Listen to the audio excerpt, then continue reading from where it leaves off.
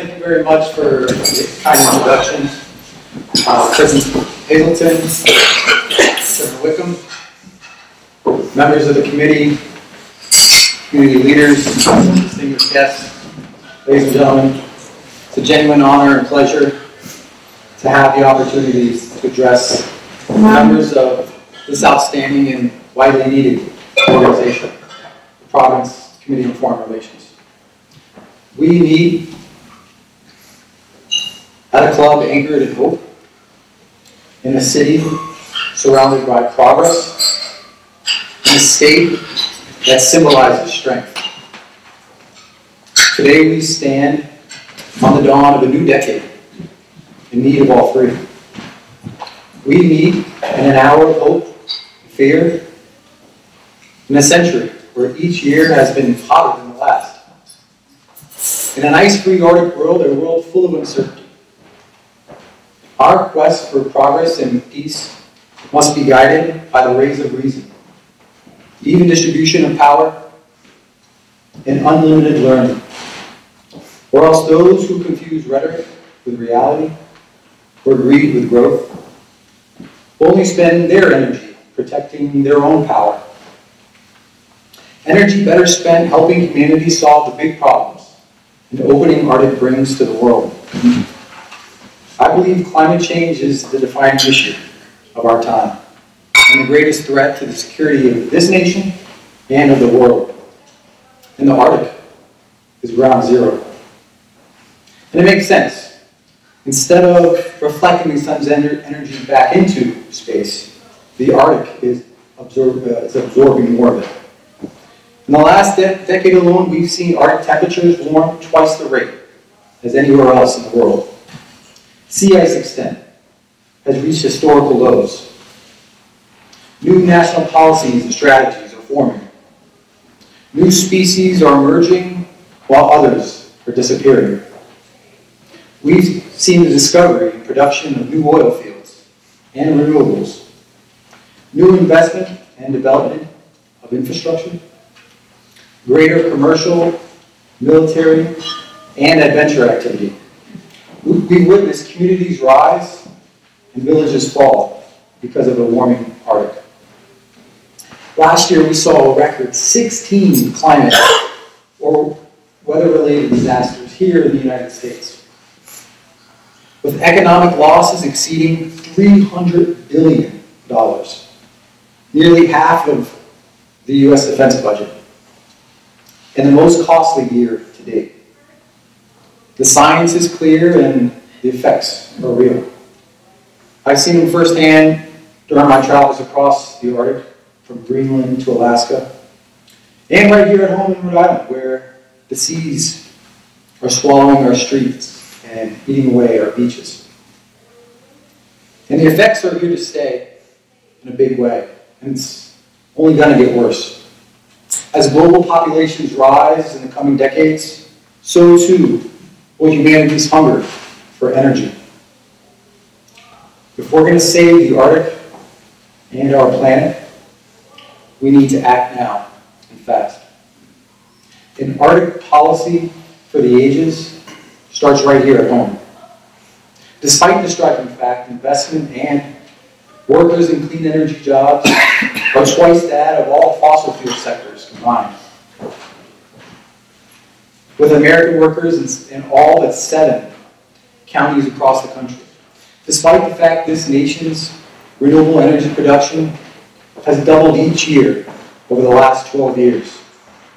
And despite countless countries and communities doubling down on their own clean energy policies and programs, despite all this, the vast stretches of the unknown, the untapped, and the unemployed still far exceed our universal understanding.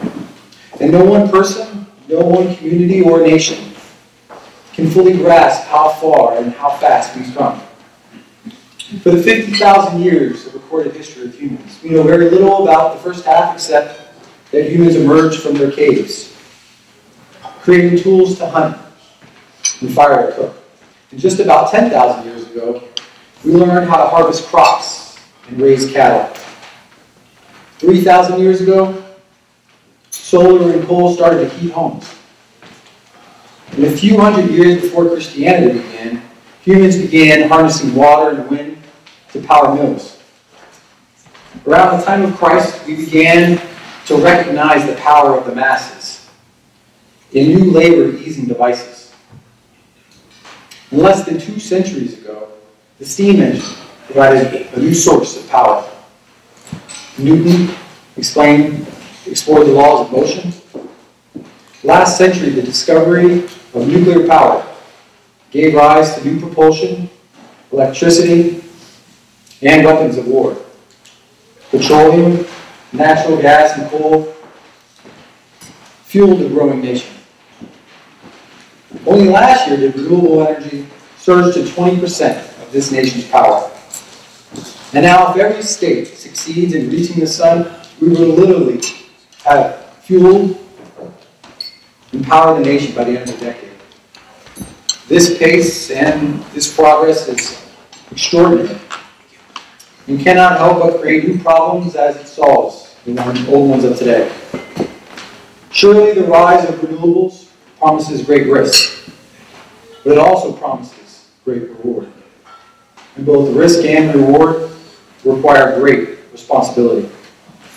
So I'm not surprised that some of us would have us stay static or satisfied with the progress of the past. But this city of Providence, this state of Rhode Island, and these United States of America is not powered by those who delayed or dared to be different. We became a great power because of those who powered ahead, even in the face of strong currents. The Industrial Revolution started here in Rhode Island with the building of the Samuel Slater's water-powered cotton mill, Kentucky. Over 2 centuries later, America's first commercial wind farm erected off the waters of Block Island. Today, solar farms and wind turbines have emerged across our state, with panels and blades as big as a football field. Even Brown has gone green. We've had our fair shares of debates and disagreements, as one should expect from our strong democracy.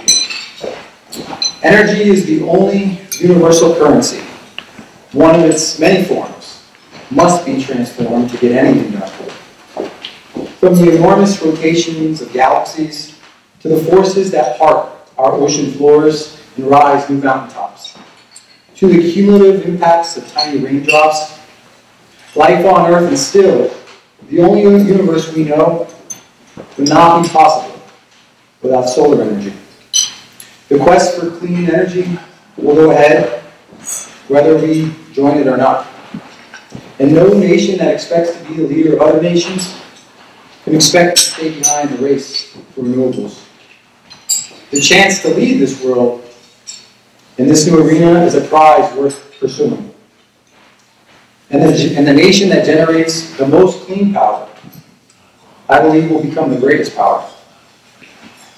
Our day in the sun will come, and this nation should be first. President Franklin D. Roosevelt said, "Keep your eyes on the stars and your feet on the ground." And as we look at the biggest star in the sky to fuel our future, we'll surely get a little dazed at first. But if we stay grounded in our values and work together, we can transform this nation and the world and bring light to every dark corner. This nation should commit itself to achieving the goal before the end of the next decade of building a new, modern energy network powered by the sun. Why the sun, some say? Why choose this as our goal? Well, because it's clean, it's cheap, and it's unlimited.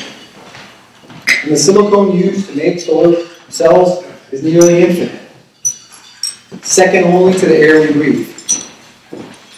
Today's electrical grid is old, it's too expensive, and vulnerable to blackouts and attacks.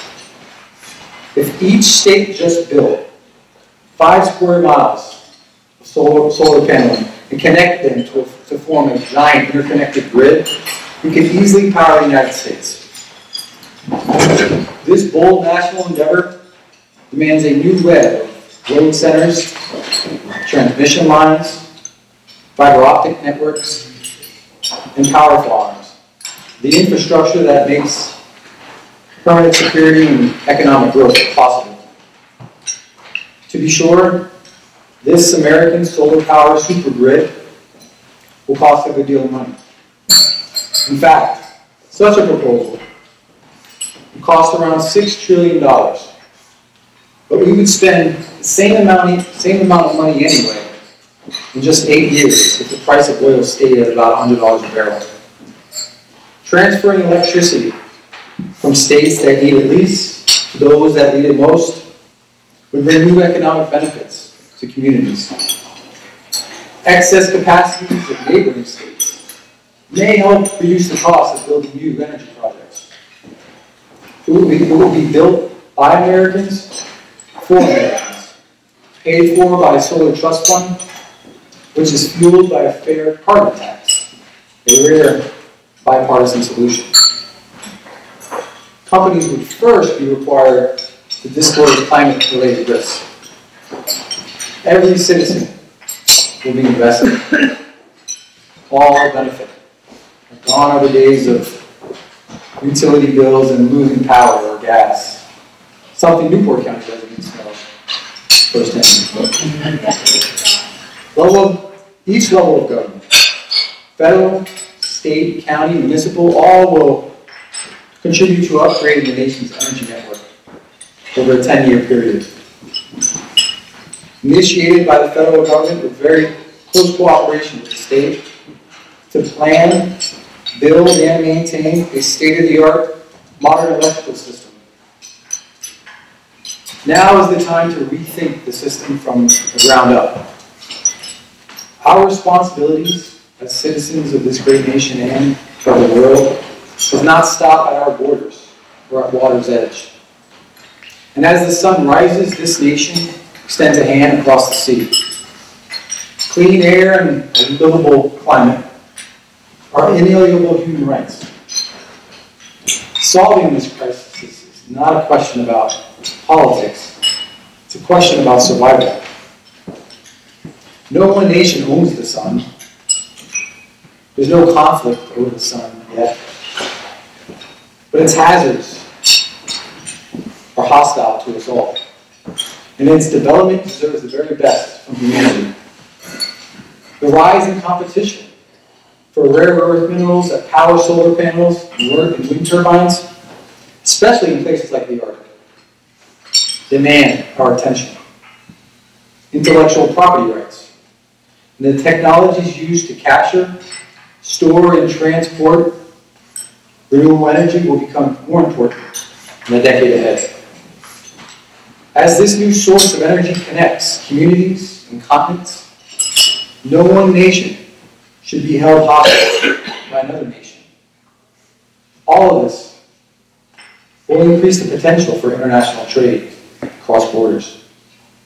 And whether renewables become a force for good or ill depends on us all, and the role America chooses to play in the decade ahead. But it's very hard to project our leadership around the world when we're not doing what we need to do here at home. Common sense and compromise at every level of government, especially in Washington, is necessary, and it's necessary that we elect leaders that understand the urgency of the problem and have the vision and courage to do something about it.